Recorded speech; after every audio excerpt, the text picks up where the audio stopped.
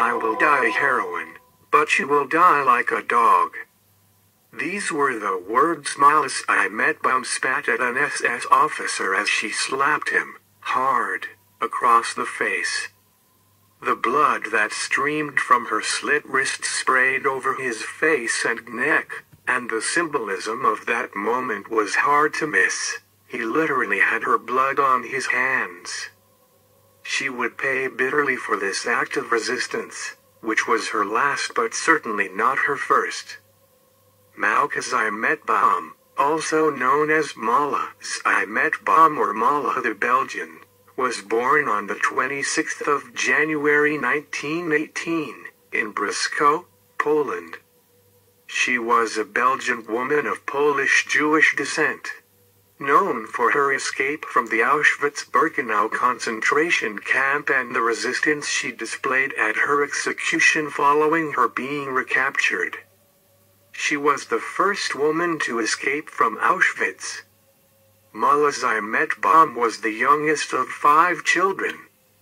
When she was 10 years old, the family relocated to Belgium. In school as a child, she excelled in mathematics and languages.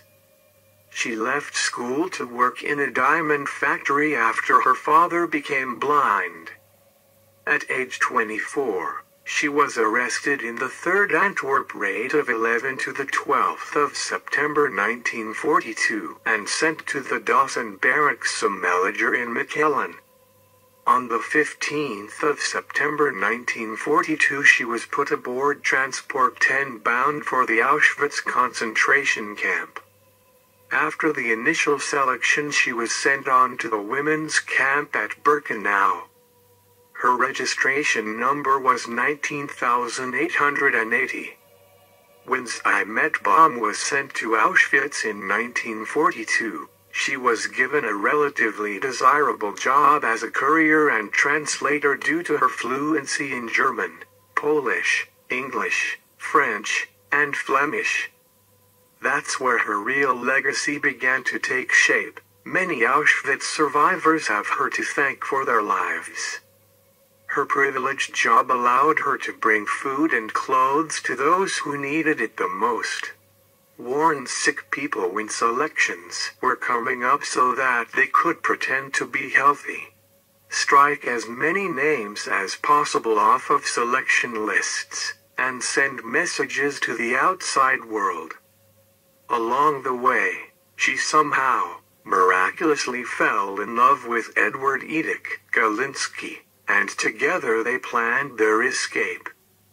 Galiński had worked as a mechanic before being imprisoned, a job which brought him in contact with civilians working around the camp, and with the women's prison where he met Zimetbaum. The plan fell through when Keeler lost a pair of SS guards' uniform pants needed as a disguise for their escape. Galiński told his friend that he would escape with Zimetbaum instead and would later find a way to send the uniform back to Keeler for his subsequent escape. Zimetbaum wanted to escape so that she could inform the Allies of what was going on at Auschwitz and thus save lives. She is said by some sources to have been the head of a resistance group. The escape was planned for Saturday, June 24, 1944, when guard would be lighter due to the weekend. The plan was as follows. Galiński would dress up as an SS guard and escort Zimetbaum through the perimeter gate, pretending he was escorting a prisoner, to install a wash basin. Zimetbaum would be carrying a large porcelain wash basin in a way that hid her hair, so the guards they passed would not know it was a woman he was escorting. Galiński would show them a forged pass, and they would be let out. Zimetbaum would be wearing a pair of overalls over a dress that could pass for a men's shirt when inside the overalls. When they got far enough away, Zimetbaum would dump the wash basin, remove the overalls, and wear the dress, and they would pretend to be an SS guard and his girlfriend on a walk. The plan was put into action in June 1944, and the couple succeeded in escaping to a nearby town. After their escape, Galiński hid nearby as Zimetbaum went into a store to try to buy some bread with gold she and Galiński had stolen from the camp. The passing German patrol became suspicious and arrested Zimetbaum. Galiński watched from a distance as Zimetbaum was arrested. But the good fortune was short-lived. They were caught 13 days afterward, and interrogated and tortured in the hopes that they would reveal their collaborators. Both refused to speak.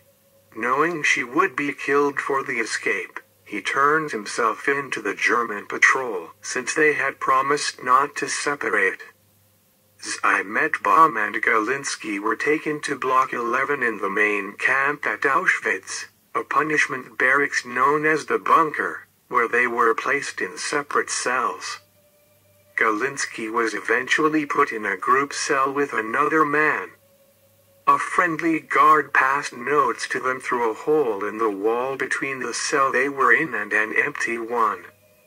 Sometimes Galiński and Zimetbaum would whistle to each other down the hall.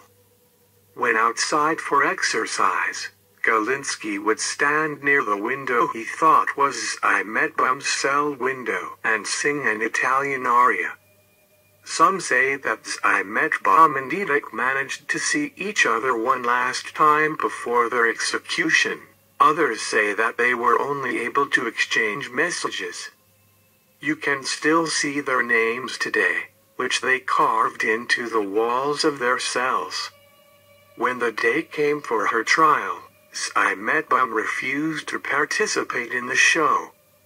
She was going to take matters into her own hands, and somehow, probably through one of the many supporters she had amassed at the camp, managed to get a hold of a razor blade. When the verdict against her was being read aloud, she slashed her wrists, and when the SS officer tried to stop her, all her rage, fear, and indignation was channeled into the ferocious slap she delivered to the face of her torturer, right in front of the other inmates of the women's camp. She was bitten violently for it, and was probably dead by the time she was dragged off to the crematorium, although the head supervisor of the women's camp supposedly yelled that this beast should burn alive in the chimney. Up to the very last moment of her life, 26-year-old Zimetbaum remained defiant, bold, courageous, a heroine. On the 15th of September 1944, Galiński and Zimetbaum were taken out to be executed at the same time, in the men's and women's camps, respectively. Accounts vary as to what happened next. Some people report she said they would soon be liberated. Others report she shouted at and slapped the guard, proclaiming that she was dying a hero, while he would die a dog.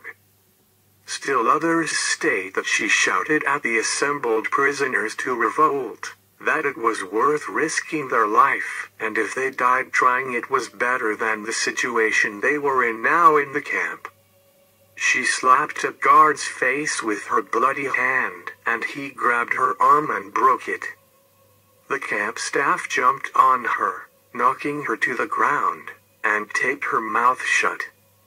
An SS officer named Maria Mandel said that an order from Berlin had come to burn Zimetbaum alive in the crematorium. They put her on a wheelbarrow and selected several prisoners from the front of the group of onlookers to take her to the nearby camp infirmary. The nurses bandaged her arms as slowly as possible, trying to make her die as quickly as possible. Zimetbaum said weakly to the assembled prisoners, "The day of reckoning is near." On the way to the crematorium, Zimetbaum told the women pulling the handcart she was on that she knew she could have survived, but she chose not to because she wanted to follow what she believed in, Accounts of her death differ. Some said she bled to death on the cart. Others report that a guard took pity on her and shot or poisoned her in the crematorium. Still others observed she had poison on her and took it before she could be burned alive. The prisoners forced to cremate the corpses had been informed that Zimetbaum was arriving, and they made special preparations. They prayed and cried as they burned her remains. The prisoners who had pulled a handcart then went back to the barracks and told other prisoners what they had witnessed. Thank you for watching Death Row.